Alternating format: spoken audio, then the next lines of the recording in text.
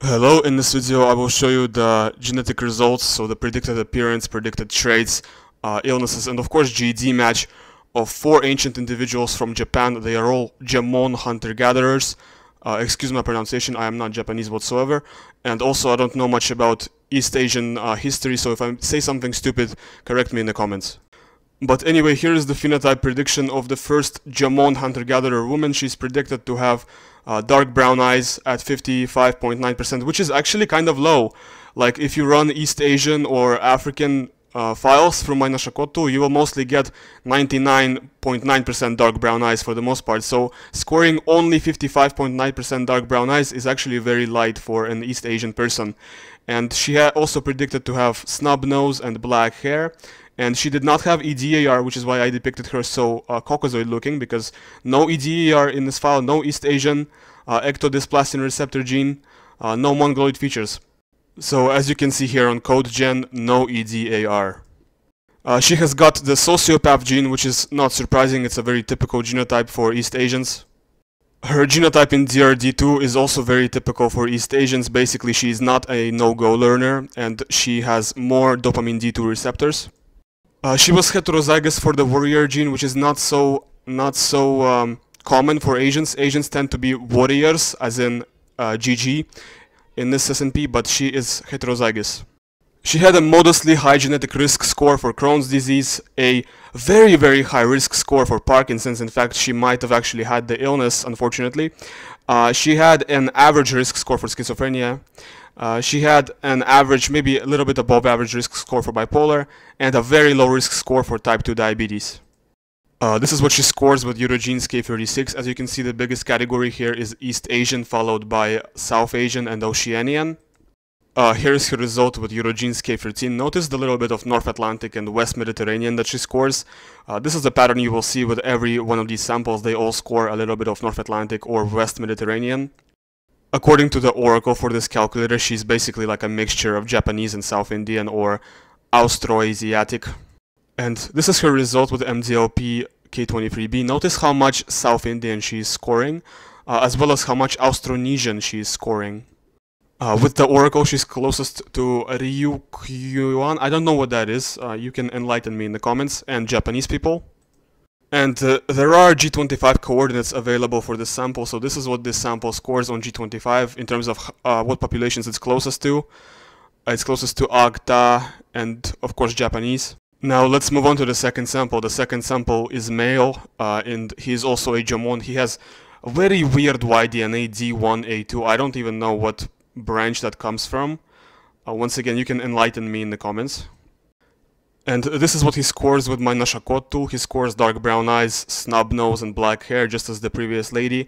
But him I depicted with straight hair, because that was his prediction with her ID. And also, he was not genotyped for the main variation in EDAR that my NOSHACOT looks for.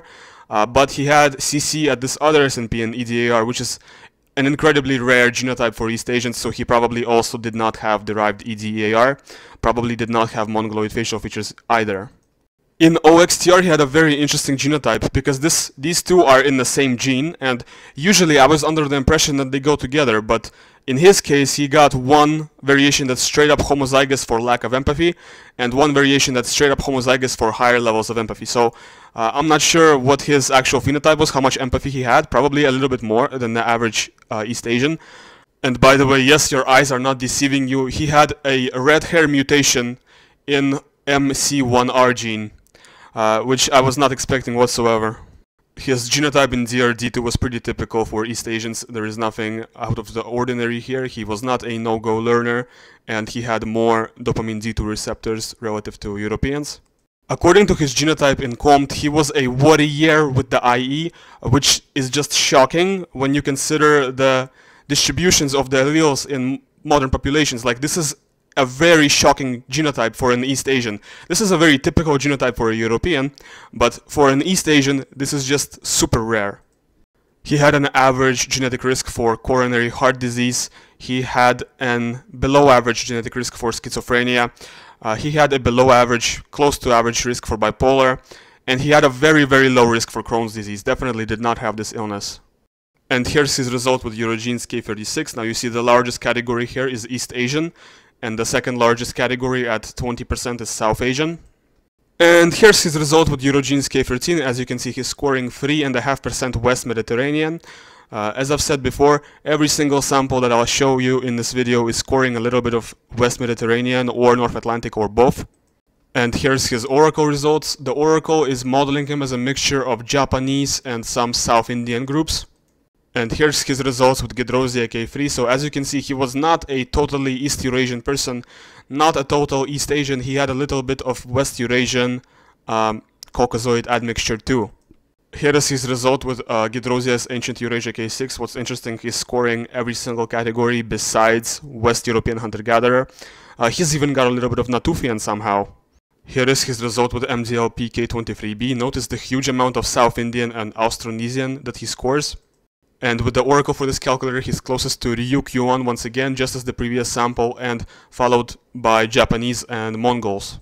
I also found G25 coordinates for him, and G25 coordinates for him make him closest to, same as the previous sample, it's basically the same people, Eita, Agta, and Japanese. Now let's move on to the DNA results for the third person, which is also a Jomon hunter-gatherer, also from Japan, but this one, unlike the previous person, is a woman.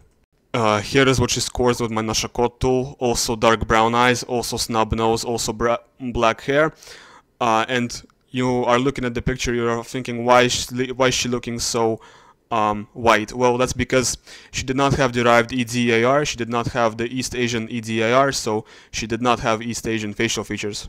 She had a very interesting genotype in DRD2. This is actually a genotype that I also have, and for us Russians, it's incredibly rare. It's like 0 point something %. It's incredibly rare for us Russians, but for East Asians it's more common. And not only her, but another sample too, which is going to be the fourth sample. The fourth sample also had this genotype. Here I'm just showing you that she did not have EDAR, which you can check in the file, which is going to be in the link in the description. All the files are going to be in the description, in the links. She had this variation, and she was not genotyped for the other, more important variation, so I guess just judging from this one, she probably had the sociopath gene. And the shocking news don't end there, because she was also a warrior with the IE, which is once again extremely atypical for East Asians and very typical for Europeans. The implications of this genotype is that she had a slower reuptake of dopamine, which means more dopamine in the system, which means advantage in memory and attention tasks. She had a high genetic risk for Crohn's disease. She had a very high genetic risk for Parkinson's. In fact, she probably had Parkinson's. She had an average risk for schizophrenia. She had an average genetic risk for bipolar disorder. And she had a very low genetic risk for type 2 diabetes. Well, not very low, but just slightly low genetic risk for type 2 diabetes. This is what she scores with Eurogenes K36, and on top of the East Asian, South Asian, and Oceanian that the other samples score, she also gets a little bit of Iberian. Here is her result with Eurogenes K13, and here she scores 2.5% of West Mediterranean. So she had, this person had some affinities to Mediterraneans and basically West Europeans. The Oracle is modeling her as a mixture of East Asian like Gzebo with either Austroasiatic or a mixture of Japanese and like South Indian.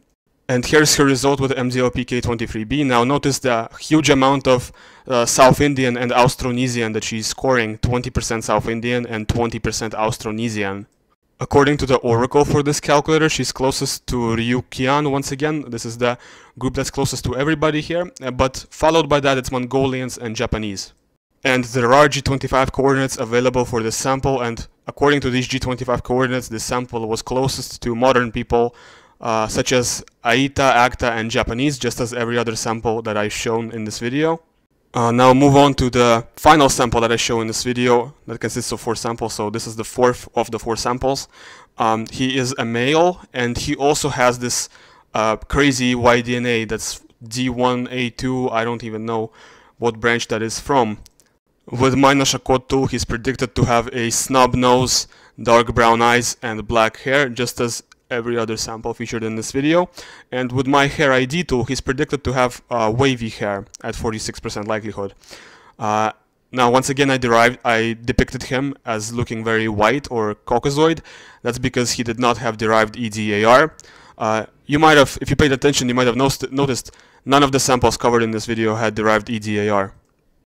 His genotype in DRD2 is once again very similar to the woman I showed previously, and this is actually the genotype that I have, precisely the same genotype that I have, which is very atypical for Europeans. It's kind of atypical for Asians, but it's most typical for Asians out of all other ethnicities. He was a warrior with the IO at the end, which is Val, which means quicker reuptake of dopamine, which means less dopamine in the system, which means advantages in like stress resilience.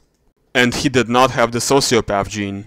He had a above average risk for Crohn's disease. He also had a slightly above average risk for schizophrenia.